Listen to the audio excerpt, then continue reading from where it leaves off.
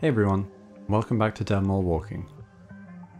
Every so often, I'll get a recommendation from a subscriber for a mall to check out that just sticks in my mind for some reason.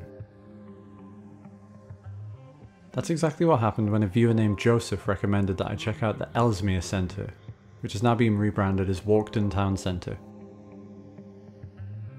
The Ellesmere Centre shopping precinct opened in 2010 in a major redevelopment of the old Ellesmere Centre, which was built in the late 1960s to replace an old shopping centre and market hall. The adjoining Pembroke Halls, an entertainment venue for variety acts and stand-up comedians, was demolished in 2004.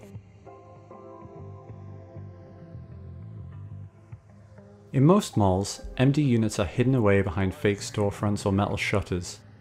Although there's a bit of that here, most of Walkden Town Centres open right up into the mall. It's a bold attempt to showcase just how much space is available in these units, but the flip side of this is that those walking the mall can see exactly how much space is currently going to waste.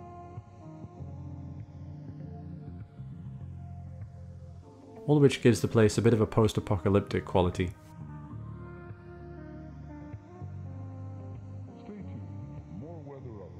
A 185,000 square foot Tesco Extra concept store opened in this slightly busier wing of the mall in 2010. It's now the largest supermarket in the United Kingdom by floor space, replacing a Tesco superstore that was built in 1973. Actually, to be more accurate, it replaced a purpose-built temporary Tesco that replaced that earlier Tesco superstore. But that's another story. And if that sounds just a bit excessive or over the top to you, believe me, we ain't seen nothing yet. A survey of town centres by Experian found that almost 60% of retail premises in Walkden were standing empty. To date, the centre has had some £70 to £80 million worth of investment, including the revamp and rebranding to Walkden Town Centre. And right now, this is the result of that. But don't expect to be able to use the restrooms.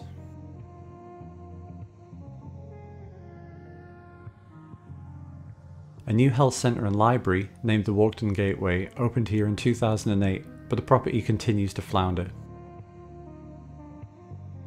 By the way, the song playing over the mall speakers at the beginning of this video was indeed that song from 13 Reasons Why. How depressing is that? As we walk along this upper section, we'll see a few active retailers coming up on the left. Despite being one of the harder to reach areas, it was actually one of the more lively pockets of the mall. Which just goes to show you how difficult it is to predict these things.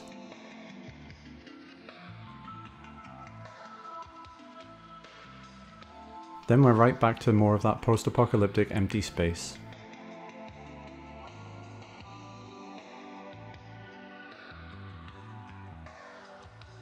Judging from the number of buckets everywhere, it seems like the centre's roof is in need of some attention. Maybe that wasn't in the budget. But the owners can't exactly rely on it being dry, since we are in England after all.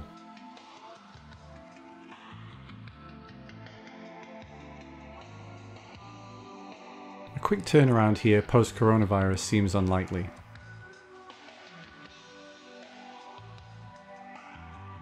Right now, the future just doesn't look great for Walkden Town Centre.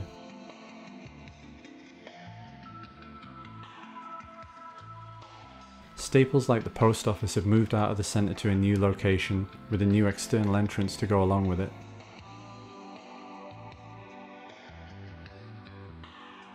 It's never a good sign when services like these, which guarantee a certain amount of footfall, move away from the core of a mall.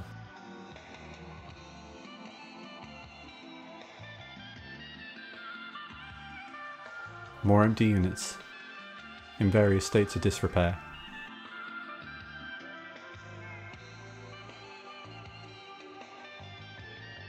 I believe this is an old bakery, possibly Greg's, that, judging from the floor markers, must have closed fairly recently when I visited.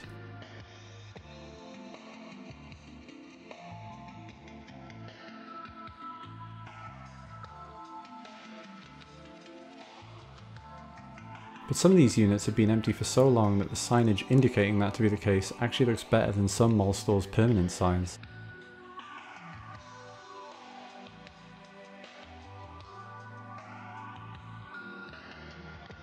Make no mistake, there are some nice touches in here, like these hanging lamps that have a Victorian feel,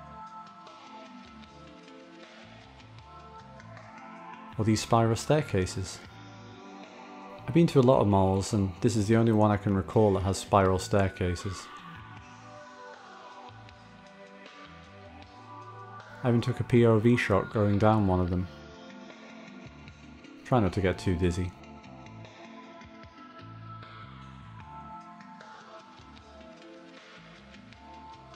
But for the most part, it's your typical dead mall fare in this area. Mom and pop stores, vacant storefronts, wet floor markers, and fake plants. The centre's a decent size too, and there's a definite risk that you might get a little lost when wandering around it for the first time. I know I did.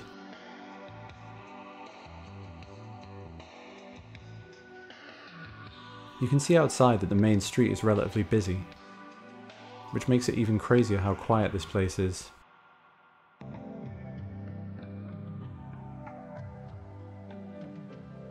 I did enjoy these angled moving walkways though, in place of typical escalators.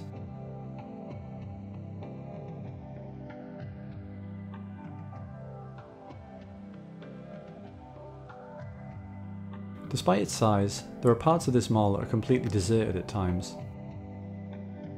It's not quite on the same level as Forest Fair Mall because of its through traffic, but it's pretty close. At just under 500,000 square feet, which is a third of Forest Fair Village's square footage, this place is big. Arguably way too big for a town with a population of around 35,000 people. Shout out to Club 3000 Bingo for what might be one of my favourite store facades ever.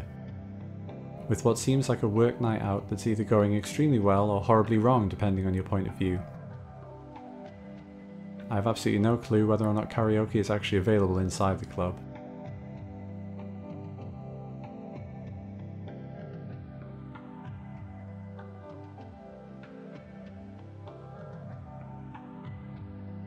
The town centre also houses an indoor market, replacing the market hall that used to run there back in the 60s.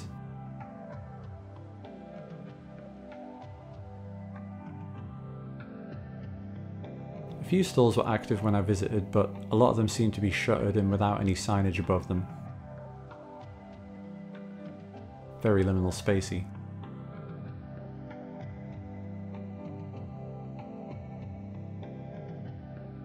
Market stalls to let, I'll say.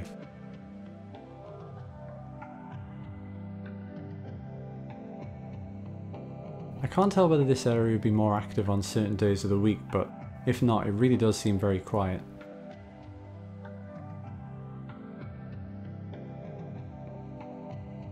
This is me to you, new and used furniture, still fighting the good fight on the end here.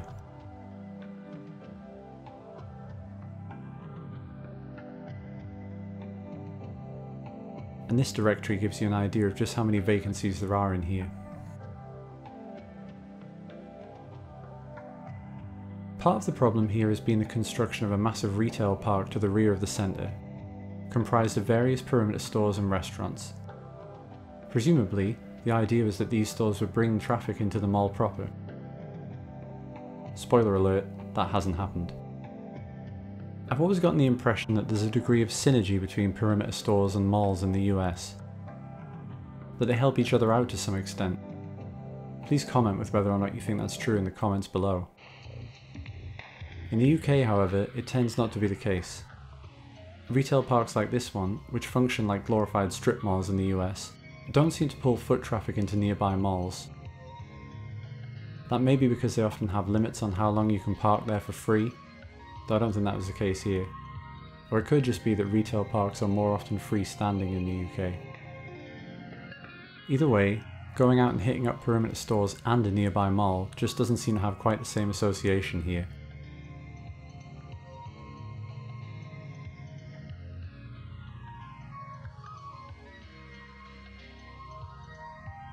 Will Walkden Town Centre close its doors for good anytime soon? I don't think so. Although, if it does, we know who to go to for the funeral, because they're already advertising here. But the centre badly needs revitalisation, which doesn't just mean more tens of millions of pounds. And it needs it quickly. Hopefully it'll come in time.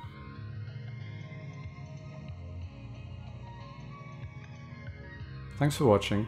I hope you'll consider liking and subscribing if you've enjoyed the video. My Instagram is linked in the description below. Until next time, goodbye from Walkden Town Centre.